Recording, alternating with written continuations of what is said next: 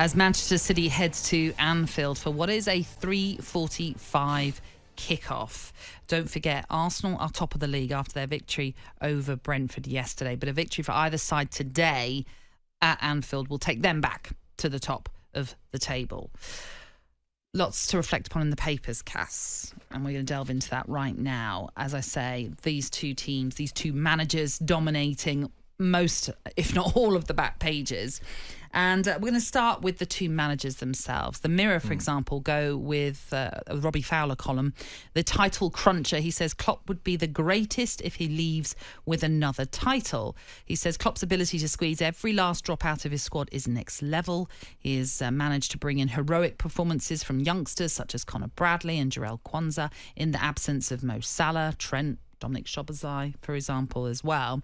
And as for Pep Guardiola in the Mirror as well, Simon Mullock has gone with Mortal Kombat. Pep Guardiola has insisted he isn't Superman, but he's not ready to do a Klopp. So that indicates he's not quite yet ready to leave Manchester City, unlike Jurgen Klopp, who has, as we all know, decided he will leave at the end of this season. Going back onto Robbie Fowler's point, Cass, before we actually hear from Simon Jordan, who had a word to say about both of these managers.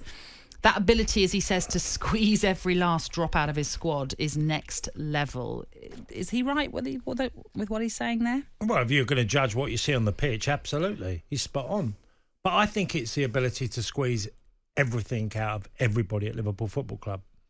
And I think there's people who work within the club who are absolutely on the same page as Jurgen Klopp in everything he's wanted, done, recruitment.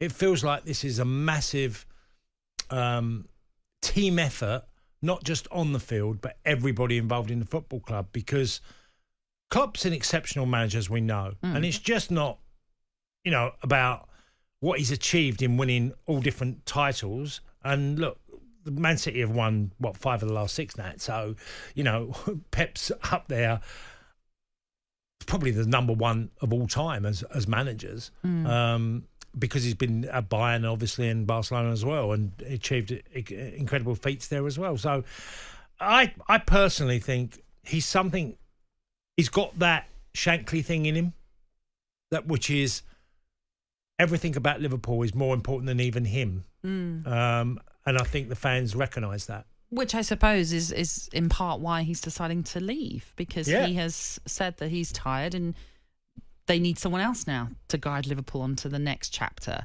The next page. Yeah, exactly.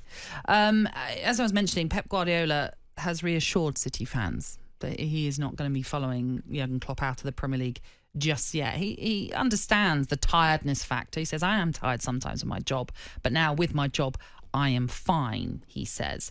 Let's hear what Simon Jordan had to say, because despite Pep's certainty he won't be doing a Klopp, Jordan isn't convinced that he'll be around for much longer. In this instance, with Klopp, you've got a new generation of football manager now. This football has really changed in the last 10, 12 years, even beyond the Ferguson time, where it's really become personality-driven to some extent and Disneyfication. So these characters, these very large characters, and specifically Klopp, really resonate with people. And that's why I think it's such a sad thing to lose him. I mean, things don't last forever, and I think Klopp will be really missed in the Premier League. I think it's a sad situation that we're losing that sort of personality, that sort of charisma, and that sort of impact, because there are not many of them. And that will be followed, I suspect, in reasonable short time by Guardiola. I don't think he'll hang around that much longer. I think if he does another treble this year, which is perfectly capable, he's the sort of manager that goes out when people want more, not less. Not that I can ever imagine there's going to be a period of time when they want less from Guardiola. Okay, that's Simon Jordan's take on the whole situation. But as I say, Guardiola is already reassuring City fans that he's not quite yet ready to leave, and clearly believes there's still a project there for him to deliver more. I don't think it's long. I agree with Simon there. I think I've thought that for a while. What are we talking of, the season? Is that what you mean? Well, look, we don't know what's going to happen with City with all the investigations, and he always said that if he felt that City hadn't been totally honest with him or up front, that he'd obviously move on. Yeah. And I do feel that he will, like he did before. He chose to leave Bayern and he chose to leave Barcelona, and I think it will be on his terms. So, we didn't. How did this story be kept quiet about Klopp. Oh, I know, incredible. I mean, it's amazing that in November he's had a conversation about leaving at the end of the season. I know. That has not come out in any shape or form until it was literally said by him. And that's extraordinary in itself. I, like every Liverpool fan, are gutted that he's gone. But I have incredible respect for a man that's changed, 30 years without a title, Nat, and then suddenly brings back the title to Anfield. That's a hell of an achievement because the club were a long way behind.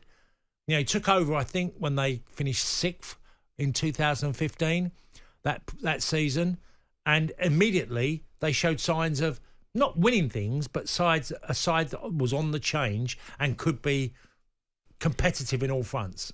Well, Danny Murphy has picked out a key player for both sides in this game, in the sense of who could be key to whichever side gets a result. And that all centres on Rodri. So he's saying that if Liverpool can stop Rodri, they can win this game.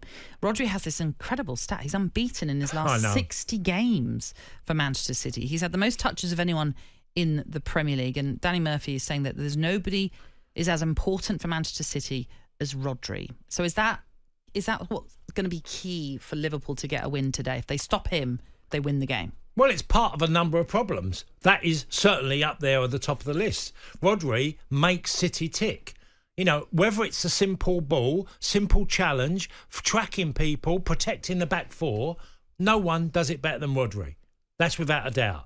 He's a very gifted footballer. Receives the ball in any position, even sometimes in uncomfortable positions, he moves it. He doesn't get robbed of the ball very often. So, that's a massive one. I personally feel that Haaland and Van Dijk is a bit of a battle. And there are mentions in the papers this morning that it is mentioned in Robbie Fowler's column as well about, that particular battle.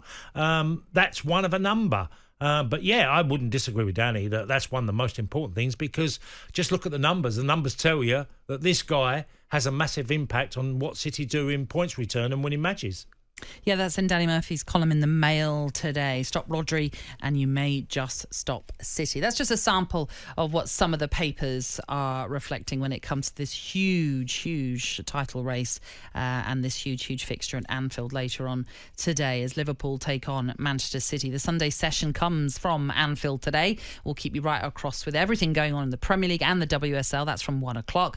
Then from 6, you can get your calls into Majestic and experienced Premier League manager Alan Pardew. That's on the Final Word phone in. And how about this for City fans on Monday? So tomorrow, Manchester City's Kyle Walker will be live on Monday's Drive with Andy Goldstein and Darren Bent. Will he be celebrating? Will he be heartbroken by what happens at Anfield? You'll find out tomorrow. The Sunday Sports Breakfast with Natalie Sawyer and Tony Cascarino. Sunday mornings from 6 on AM, on DAB, via the talkSPORT app and on your smart speaker. talkSPORT.